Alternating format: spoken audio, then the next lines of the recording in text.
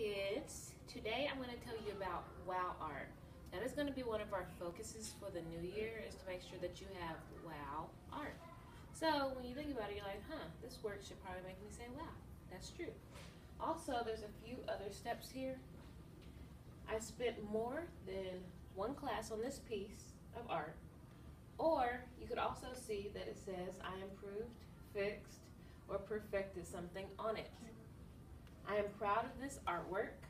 I can write a great artist statement on it. Or this artwork shows my growth as an artist.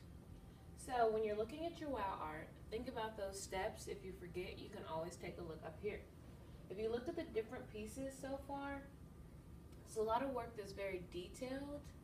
They took more than one class, they took their time, they reflected and thought about it. Oh, what can I add? This one has value, different shades of one color. Not just one color, they took their time to do some blending. This has a lot of different designs to it with the lines, but then there's texture added by rubbing. This one's colored so nicely. They didn't rush, took their time, and had a lot of creativity with it. This person used more than one technique. Regular coloring, but also the oil pastel resist technique. Using the white crayon or oil pastel, the wax is in there and it pushes it off. So that's when you paint over it, you have the blue. Printing, and this abstract piece is lots going on, a lot of movement, a lot of color, a lot of blending. Now, I'm not sure if you see this, but the artist statement, you can get the artist statement on the iPad holder. They look like this. And you have to answer a few questions. Artist name, what challenges did you have that require problem solving? How did you figure out a problem in your artwork?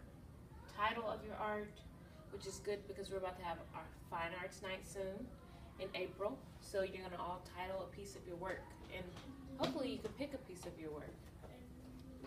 Also, what inspired you? Which studio habit of mine did you use most and why? What was your favorite part of creating your art? So these are on top of the iPad holder right over here. All right, so make sure you're focusing on wow art from this point on.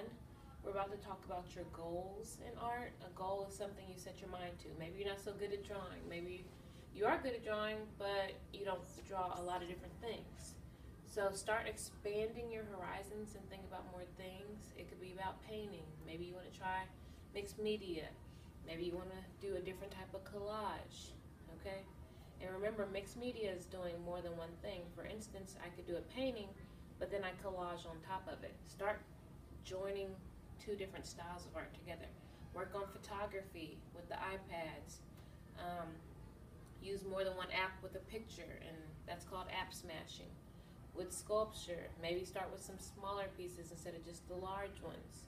So think about what your goal in art should be as well to help drive your wow art. And that's it for today.